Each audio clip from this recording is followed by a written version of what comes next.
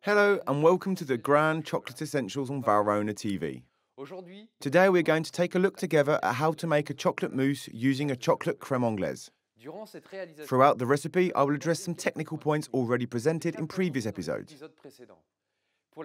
To make this mousse, we are going to need UHT long life cream, full fat milk, egg yolks, caster sugar, and Manjari 64% dark chocolate. First of all, make a crème anglaise by mixing the sugar and the egg yolks. Then, pour in part of the heated cream and milk.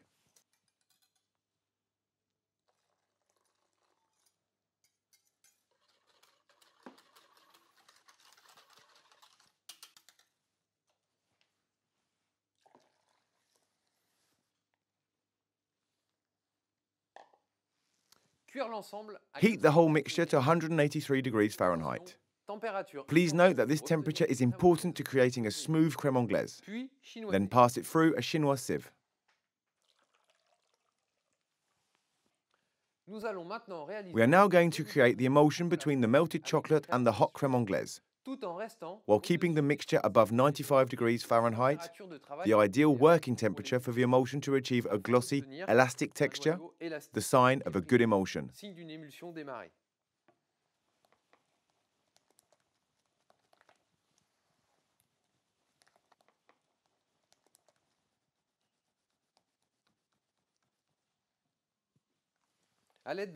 Use a hand blender to complete the emulsion.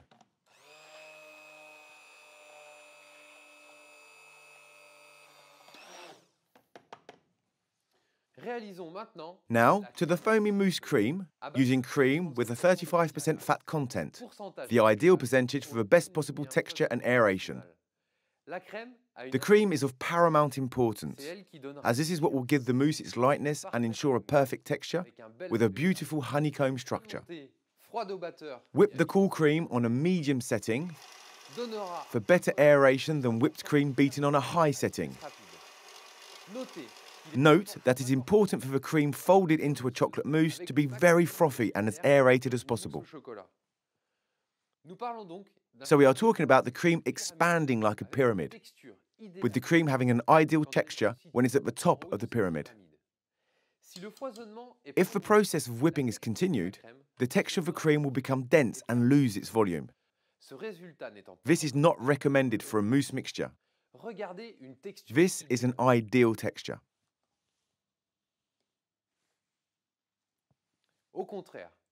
On the other hand, this is cream which has been whipped extensively, so absolutely not recommended for a mousse mixture. You can see that the difference in the texture of the cream will have an impact on the results achieved with your mousses and other mixtures. Temper the chocolate crème anglaise at 113 to 118 degrees Fahrenheit. Temper milk chocolate at 100 to 104 degrees Fahrenheit. And white chocolate or blonde-coloured chocolate, such as Dulce, at 95 to 100 degrees Fahrenheit. Fold in part of the cream. Carefully finish by adding the remainder of the cream.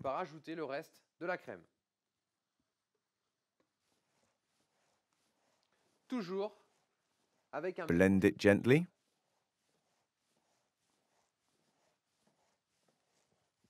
The final temperature of the mixture should be between 81 and 88 degrees Fahrenheit, to prevent the whipped cream from losing its form and to prevent the cocoa butter contained in the chocolate from crystallizing too rapidly.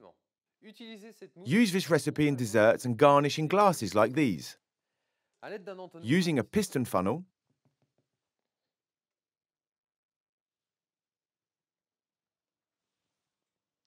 fill the dessert glasses.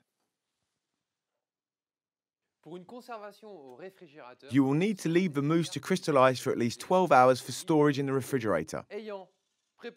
With pots of mousse that have now crystallized, here is a decorating suggestion for your glasses, using a few little cubes of cake. Arrange 3 cubes around each glass and finish with a round chocolate decoration.